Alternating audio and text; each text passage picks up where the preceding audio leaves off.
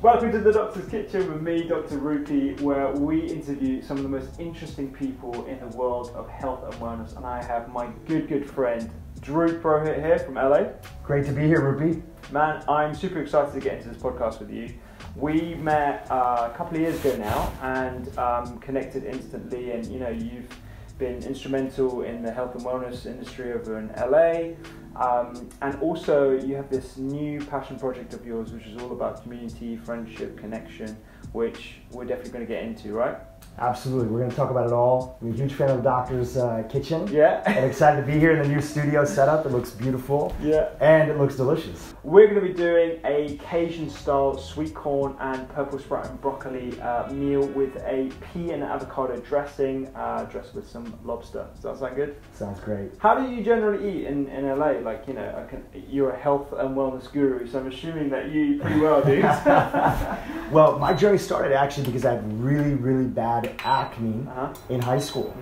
And, you know, there's a lot of different thoughts that are out there. My dear friend, Anahad O'Connor from the New York Times actually has a really great article that he wrote talking about all the latest science on skin and what we know about skin and acne and how there are starting to be some strong connections in there. In my case, I didn't know that the food that I was eating was sort of influencing my skin until I went to a lecture one day and a woman that was there said, oh, sometimes people have an inflammatory response to dairy, especially if they're South Asian, Black, Asian.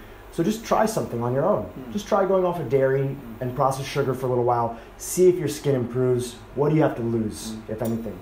So this was when I was 18 years old. It was the year 2000. It was the summer of going from high school to college.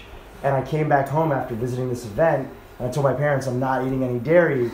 And growing up as a vegetarian Indian, they thought I was crazy. Yeah. But I cut out dairy from my diet, and lo and behold, in about two and a half months, my skin completely cleared up. Oh, wow. So that's when I first made the connection for myself that food impacted not only how I felt, but how I looked as well, too. And nothing is a greater motivator for a teenager like vanity. So fast forward to today, still largely dairy-free. And I know my kind of food issues. There's certain foods I don't do as well with. I don't have a lot of gluten in my diet. I just feel better. I don't have celiac, but I have a little bit of sensitivity that I notice. But mostly how you teach, brother. It's whole foods, minimizing the total amount of meat consumption that's there. I still do eat a little bit of meat, and it's focused a lot on seafood. And tons of fresh vegetables, tons of color in the diet. I try to get that rainbow in what I make on a daily basis. Hopefully we're getting some of those colours in today. Yeah, so, I see that. Just to start off the recipe, what I've done, we've got some beautiful sweet corn here that was grown in the UK. We actually have like tons of that grown here. Beautiful, really good ingredients, especially this time of year. Got some purple sprout and broccoli. This is grown in Lincolnshire, not too far from London actually. We've got some spinach that I've just roughly chopped, some frozen peas, got some pine nuts, which are a delicious ingredient, good as good quality fats and stuff. Some lobster. Now, to sound a bit fancy, if you don't have lobster at home, you could use things like cooked prawns or even crayfish, or if you wanted to make it completely vegetarian, white beans, absolutely fine, just drained and rinsed. All I've done with this is just cook them in the shells, and then I've let it cool, and then taking the shells off, it just makes it a lot easier. And then we're going to reheat that in the pan. And then, like I said, some cooked potatoes here. But again, if you didn't have cooked potatoes, you could use some drained beans. I like to cook my beans from scratch. I find that the texture and everything is great. But as a convenience, sometimes you get the Tetra Packs, which are like a really good packaging. It's more sustainable, and it's just fresher as well. And when you're cooking your beans, do you how do you prepare them? How do you put them together? I soak them. So something that my mum taught me when I was a kid was always soak lentils, dal, beans, all that kind of stuff. Make sure that that's done like overnight, and then they've taken up a lot of that water. Remove the water, put it back in the pan, and then cook it low and slow for a long period of time. That actually reduces the anti-nutrients, the lectins, and that kind of stuff. And actually, it gives some benefits as well in those small amounts. So that's great. To start off this recipe, what we're going to do is sweet corn that's raw here is going to go straight into the pan.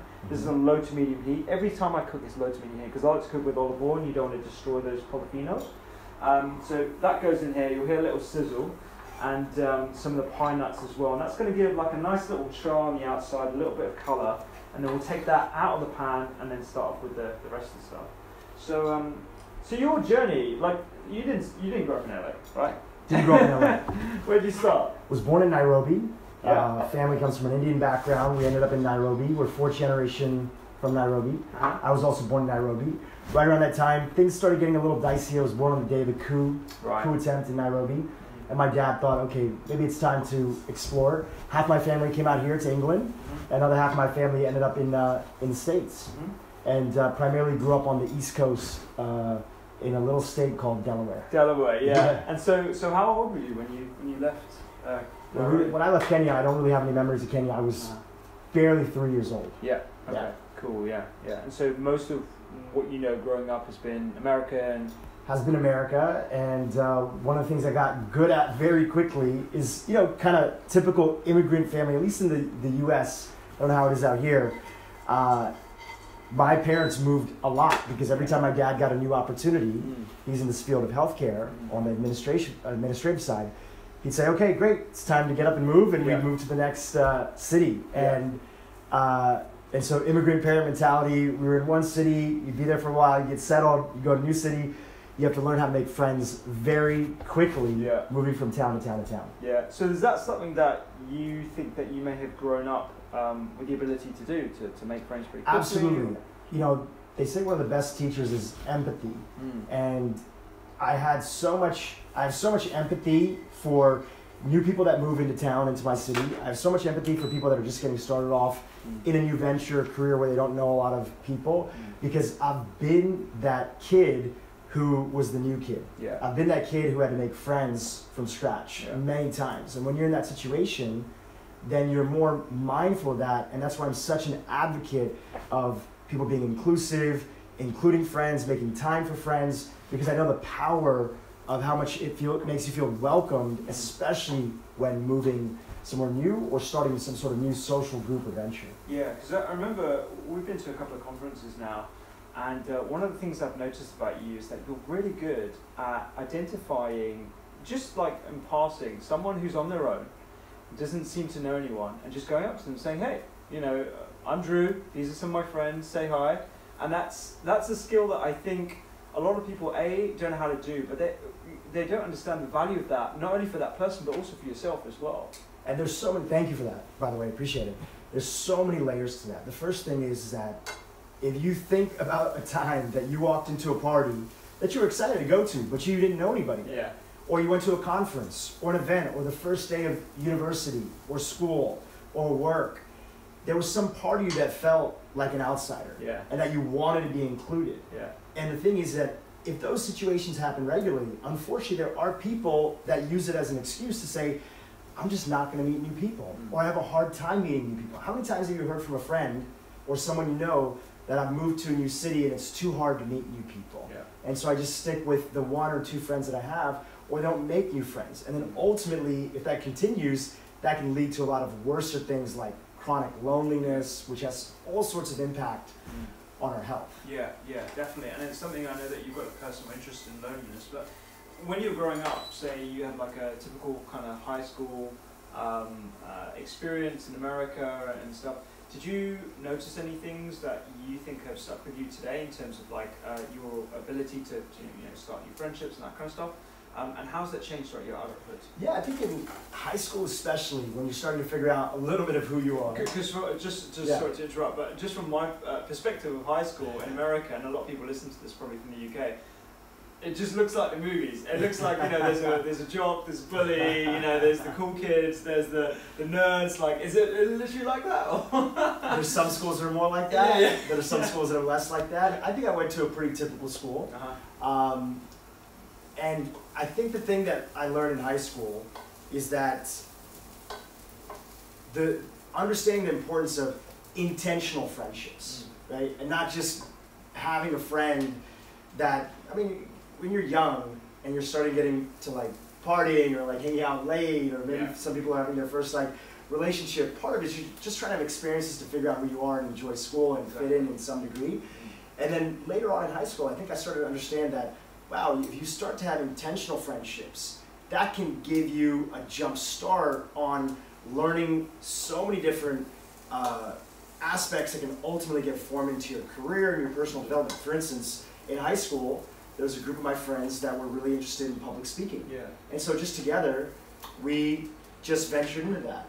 There was a group of my friends that were into web development. This was early on when people were starting to build websites and start web development companies. Yeah. And that would end up being the initial training that led to my first company that I started in university, which was a web design firm. So I think, you know, like a lot of kids, I was just dealing with fitting in and having a girlfriend and not being left out. Yeah.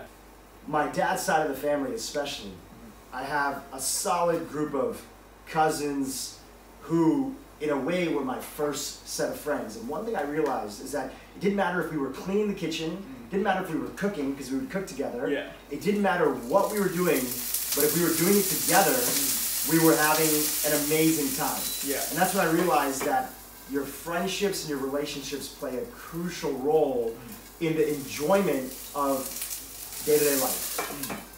And I think one thing that I wanted to touch on is that sense of purpose, that sense of community and family importance is kind of instilled in me growing up in an Indian household. And it's something that I really cherish, because I think a lot of people are lacking that. And it's not just an Indian thing, obviously, you know, Italian thing, and lots of the culture share that.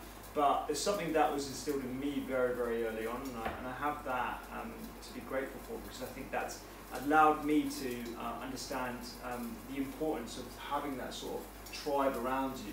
Well, let's talk about that for a second, because there's something that those cultures that are family-centric understand, or community-centric understand, and hosting guests and all the things that go along with it.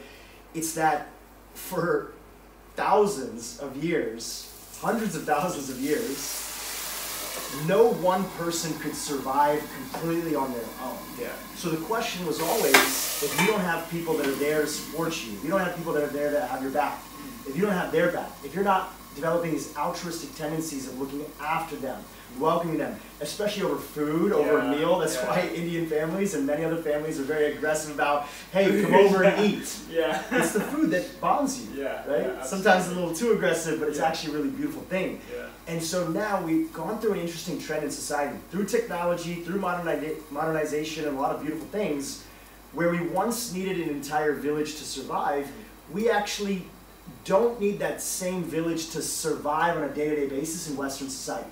We're still relying on somebody to keep the power on in our studio and our apartment, but that's not anybody that you have a relationship with. So, but even though you don't need people to survive, you still need people to thrive. Yeah, yeah. And that's why we're seeing that loneliness and isolation can have such a damaging effect on our health. In fact, Vivek Murthy, the former Surgeon General in the United States, he said that, quoted a bunch of literature and showed that loneliness, chronic loneliness, is the equivalent of smoking 15 cigarettes a day in terms of its effect on our mortality. Mortality, wow, that's huge. And loneliness has been correlated with so many other things, anxiety, depression, other mental health issues. And this is why you're seeing sort of a resurgence in people longing for community and choosing community on purpose. Absolutely, and it's quite ironic, isn't it? In a hyper-connected community, or a hyper-connected world, loneliness is soaring.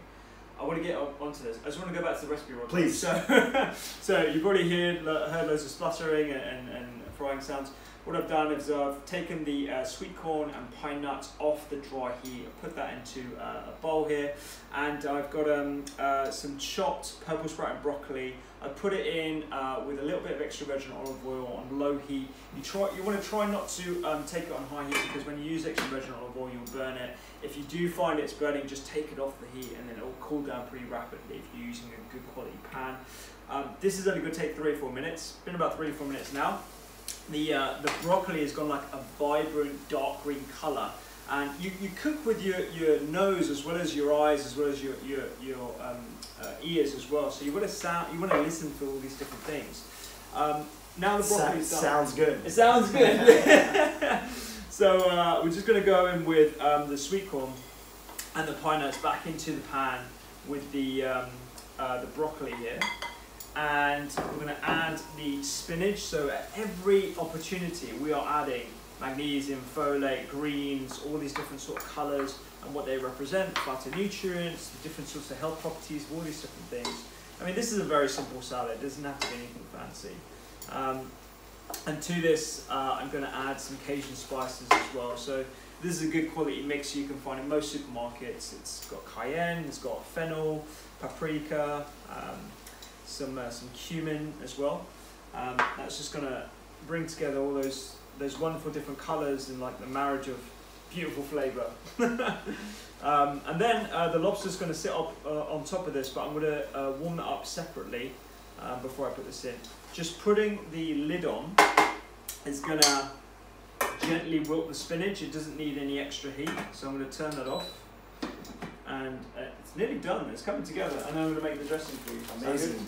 So tell me about the inspiration behind this recipe. Is it in your book? It's actually you're my inspiration, man. Oh, nice. So I wanted to make something a little bit more American themed. So California, fresh produce, that farm to table sort of. You know, the Alice Waters, what she brought like decades ago, and everyone's sort of catching up with now. So everything here is local. It's from different farms around the UK. And obviously, because it's a celebration, you're over here from LA, throwing in some lobster. Yeah. But that's a lobster that's caught off the British Isles as well, so it's super fresh and gorgeous. You know, every now and then I like to splurge out on something a little bit more pricey. Right, with options for other people who want to try something different. Exactly, man. And to make this this dressing, it's very simple. So we're going to go in with a couple of scoops of the avocado. Again, Californian inspired. So I know you guys love the avocado. I mean, I used to live in Sydney, and avocado is everywhere there as well. So yes, we're lucky to be able to get avocados over here in the UK. And a little bit of the peas here as well goes into that, and then it's just a case of adding a little bit of water, a good glug of extra virgin olive oil, and just popping it in the NutriBullet, and it just gives a nice like green. As easy as that. If we all just understood how easy it is to make dressings, because the dressings, they really bring together a dish. Absolutely. In an incredible way. Yeah, absolutely. And unfortunately, most of the dressings you're going to find in the supermarket right now, they're just filled with so much junk. Yeah. I have a section on my website where I do a little cooking course online, and one of the videos that's most popular is how to make your just simple dressings, like super quick dressings. So, you know, lemon juice like I'm doing here, olive oil, Dijon mustard, things that you can whip up very, very quickly with minimal equipment. That's exactly how I like to just try and teach people how to eat. So after high school, you went to university. Yeah. And that was the basis of your first company, you said? So yeah, I started, I always did well in school. Well, you need especially to having man. immigrant parents, Indian parents. But something shifted for me in university where I just sort of, everybody takes a different journey. Yeah. I got very clear on the fact that to achieve the dreams and goals that I had in life, which were really big, I wanted to take the path of entrepreneurship. And I was studying computer science at the time, and I'm literally thinking to myself, I'm never going to do computer science. Yeah. But I don't know what else to study. Yeah. So in university, I actually started a company because I knew that ultimately, what I'll share in a few minutes, if I went to my parents and said that I wanted to go be an entrepreneur, I really had to show them that I was truly headed down the path and I had some success down that journey. So you need to pause there for 1 second because this is going to be really loud. Sorry, you were saying. Yeah, so I set out the vision that I wanted to both attend school and also start a company. So I started a company, a very simple company that was doing back-end development for local companies, and then eventually I made my way to get introduced to some banks in the town that we were in, Delaware, and got a few projects from some people who were willing to take a risk. Okay. So I'm both building projects for companies in school, charging them money, and also attending school at the same time. Wow. And got clear at that time that something really important that I think is an important lesson for everybody listening here is the bigger your goals and dreams are in life, the more you truly need friends that have your back. So I started surrounding myself with people in university that were also trying to build something. They were trying to grow. They were trying to develop. It's great to have friends that you go party with, that you go do this with, that with, but who are the friends that intentionally want to make themselves better and can support me when I don't know exactly which direction I want to go in. Yeah. So I started this company in school, and after a couple years of doing that, I went to my parents with something they never thought that their son would come to them with, which was, hey, I have this company, you know it's been doing okay. Yeah. I want to take a year off school and go pursue this. And how was that?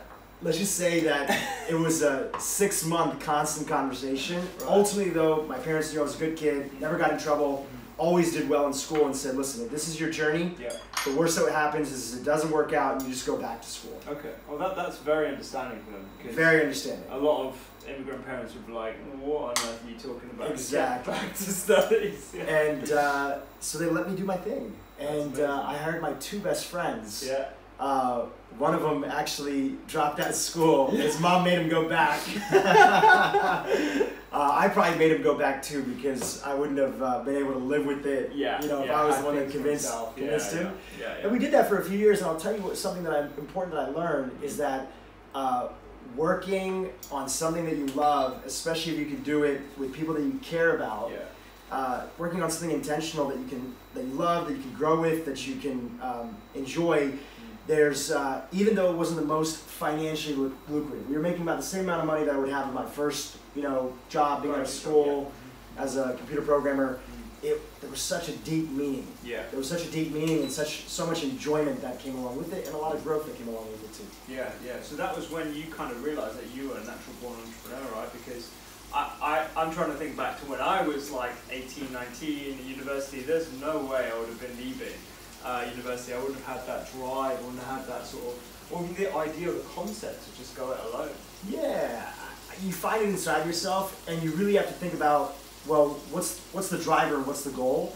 And for me, because relationships have always been centered in my life, I realized that what would make me happy was working with people that I cared about, and what would make me miserable is having my dream job but not loving anybody or really feeling like I was working with people who understood me and got me. Yeah. Everybody's different, and you have to reverse engineer your life appropriately. Yeah. So I knew what was going to make me happy was having the opportunity to work with friends and family. And right now, I own multiple companies. I've built many companies since. I've sold companies, started different companies. Work with both my sisters in my company. Yeah. You've met my sisters. Yeah. And then my dad recently retired last year, and I told him, you can't fully retire because he's not the type. Yeah. So at the end of the year, I'm going to hire you for this new company. And he said, let's do it.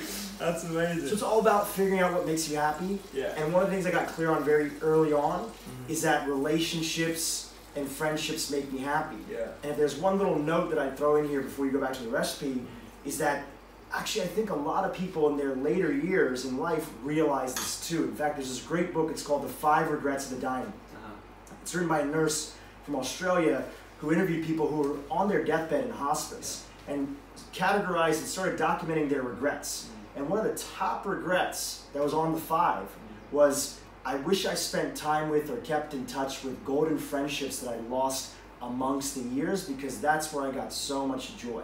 Yeah. I just figured that out a little bit earlier, so I engineered my entire life around that for myself. I remember actually one of the first trips I made out to LA, and you were like, look man, all I want to do is work with people that I care with most. My friends, my family. If I can surround myself and engineer a lifestyle where I can do that, then I'm happy. It doesn't matter about the bank account. It doesn't matter about all the extra, the add-ons to our life. It's about that. And for me, it is, and somebody might be different, Yeah. right? But I think the thing is, until you ask yourself, what really gives you that happiness? What gives you that joy?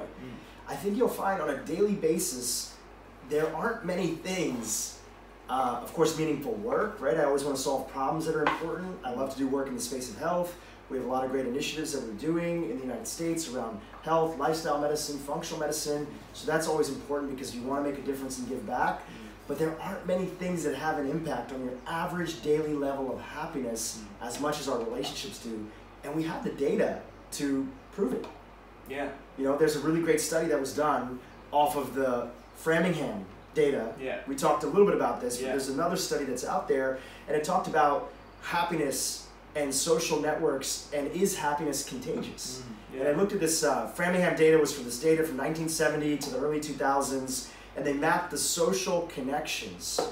This researcher mapped the social connections between individuals and found that happiness was literally contagious. When somebody had a good week and their happiness index score on their survey was showing high, their friends in their network, up to 3 degrees of separation, felt the impact of their good mood. Yeah.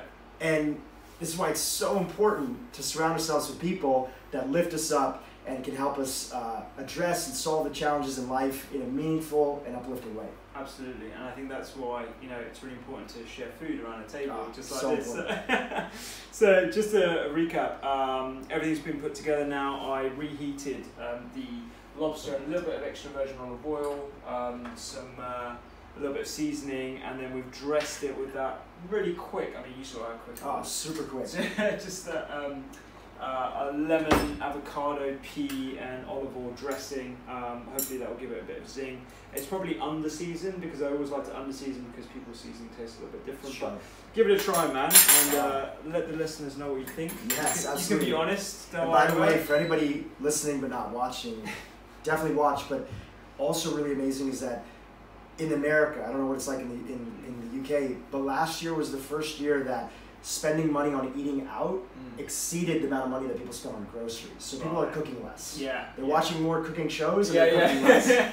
And a lot of times for younger people especially, the complaint is, I don't have a kitchen, or I don't have a big kitchen if we live in New York, LA, other places. Yeah. And here the setup is you literally have a burner. Yeah. You have one burner, little small area, 4 square feet that you're making this entire meal on, so you don't need a lot of space to make an incredible meal. Exactly. Yeah. It's one of the things actually we're doing with culinary medicine.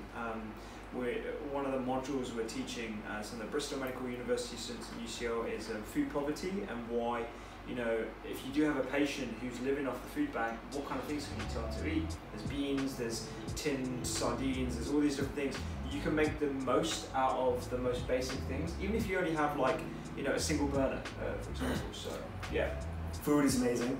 Good. I'm glad. Delicious recipe. I'm glad. a lot of layers and textures. Yeah. The softness of the corn, and the broccoli, and the dressing. Tell us again, what was the ingredients? Lemon, avocado, pea, extra virgin olive oil, and a little bit of water. Super simple, delicious. Cool. I'm glad. I'm glad, man. Appreciate it. If you're watching this and you want to listen to the rest of the conversation, we're going to carry on the podcast. The link for that is going to be down below. And we'll catch you next time in the Doctor's Kitchen with a new guest.